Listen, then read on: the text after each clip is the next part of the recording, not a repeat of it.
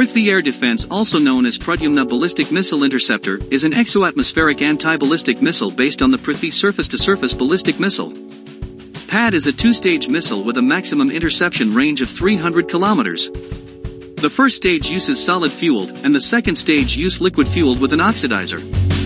PAD can intercept incoming ballistic missiles in the exoatmosphere at an altitude of 80 kilometers. PAD has maneuver thrusters that can generate a lateral acceleration of more than 5 g. PAD has the capability to engage the 3,000 kilometers class of ballistic missiles at a speed of Mach 5. PAD uses gimbal directional warhead technology. Guidance is provided by an inertial navigation system with mid-course updates from ground-based radar and active radar homing in the terminal phase. PAD can launch from a BEML transporter erector launcher. In November 2006, the DRDO carried out the first successful test of the PAD interceptor missile.